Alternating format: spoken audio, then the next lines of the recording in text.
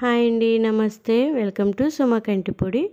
ఈరోజు వీడియో ఏంటంటే పూరీలు సాఫ్ట్గా ప్లఫీగా ఎలా చేసుకోవాలో నేను ఈ వీడియోలో మీకు చూపిస్తాను. సో వీడియో లేట్ చేయకుండా స్టార్ట్ చేసేద్దాం. ఇక్కడ ముందుగా పిండి అనేది కలుపుకోవడానికి ఒక పెద్ద గిన్నె తీసుకుని అందులో 1 కప్పు మైదా పిండి, 1 కప్పు గోధుమ పిండి రెండు ఈక్వల్ క్వాంటిటీస్లో తీసుకోవాలండి.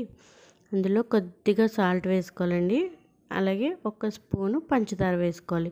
పంచదార వేసుకోవడం వల్ల ఏంటంటే టేస్ట్ అనేది బాగుంటుంది.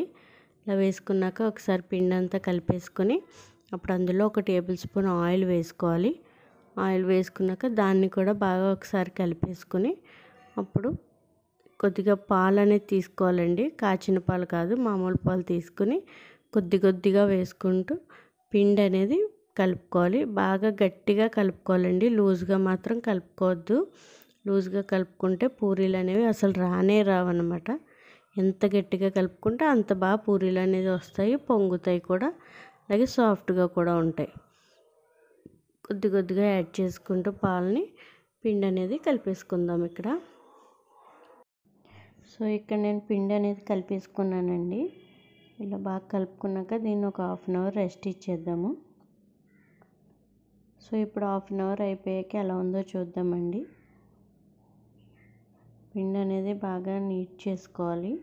సో ఇలా గట్టిగానే ఉండాలండి. ఇలా ఉంటేనే మనకి పూరీలు చేసుకునేటప్పుడు అండ్ పొంగేటప్పుడు కూడా బాగా వస్తాయి. సో ఇప్పుడు నేను దీన్ని బాగా నీట్ చేసుకుని సిలిండ్రికల్ షేప్లో రెడీ చేసుకుని నాకు కావాల్సిన సైజులో బాల్స్ అనేది రెడీ చేసుకుంటాను ఇక్కడ. ఇలా రెడీ చేసుకున్న బాల్స్ని మనం ఒకసారి చేతిలో తీసుకుని ప్రెస్ చేసుకునండి. కొంచెం ఆయిల్ అప్లై చేసుకుని పూరీలు అనేది మనం ప్రిపేర్ చేసేసుకోవచ్చు. ఆయిల్తో అయినా చేసుకోవచ్చండి, లేదు అంటే ఏదైనా పిండి అద్దుకుని కూడా చేసుకోవచ్చు. ఆయిల్తో కుదరదు అనేవాళ్ళు ఏంటంటే వరిపిండి అద్దుకుని చేసుకోండి. అప్పుడు పిండి అనేది మనకి ఆయిల్లో పడడం, ఆయిల్ పాడైపోవడం అలాంటి ఛాన్సెస్ ఏమీ ఉండవు. అండ్ అలాగే మనకి చాలా నీట్గా అండ్ ఫ్రీగా మూవ్ అవుతుందండి హ్యాండ్ కూడా. సో మీరు అలా కూడా ట్రై చేయండి. సో నేను ఇప్పుడు మీకు పిండితో కూడా ఎలా చేస్తానో కూడా నేను మీకు చూపిస్తాను. వరిపిండితో నేను ఇలా వరిపిండి తీసుకుంటానండి. తీసుకుని దాంట్లో ఒకసారి రోల్ చేసి మనం పూరీ అనేది చేసేసుకోవచ్చు. దానిపైన ఇంకా మిగిలిన డస్ట్ అనేది ఉంటే దాన్ని బాగా క్లీన్ చేసేసుకుని మనం ఆయిల్లో ఫ్రై చేసుకోవచ్చండి. పూరీలు ఫ్రై చేసేటప్పుడు ఆయిల్ అనేది కొంచెం ఎక్కువ హీట్లోనే ఉండాలండి. లేదు అంటే మనకి పొంగడం అనేది ఉండదు, అలాగే ఆయిల్ కూడా బాగా పీల్ చేసుకుంటాయి. అలా కాకుండా కొంచెం హీట్ ఎక్కువ ఉంటే వెంటనే ఆయిల్ పీల్చుకోకుండా బాగా పొంగుతాయి అన్నమాట.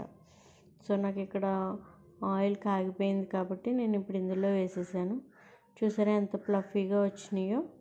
సో ఇలాగే అన్నీ రెడీ చేసేసుకున్నానండి నేను. చాలా బాగా వస్తాయండి. పిండి ఎప్పుడు గట్టిగా కలుపుకోవాలి. అలాగే ఒక కొలత మైదా అయితే ఒక కొలత గోధుమ పిండి తీసుకోవాలి. ఆ రెండు తీసుకుని పాలతో కలుపుకుంటే మీకు కూడా పర్ఫెక్ట్గా పూరీలు అనేది వస్తాయి అన్నమాట. చాలా సాఫ్ట్గా ఫ్లఫీగా ఉండే పూరీలు మీరు కూడా ఇంట్లో చేసేసుకోవచ్చు. సో ఈ రెసిపీ నచ్చిందని అనుకుంటాను. మీకు కనుక ఈ రెసిపీ నచ్చితే కనుక ప్లీజ్ లైక్ చేయండి, అలాగే షేర్ చేయండి అండ్ కామెంట్ చేసి నా ఛానల్ని సబ్స్క్రైబ్ చేసుకోండి. Thanks for watching. బాయ్.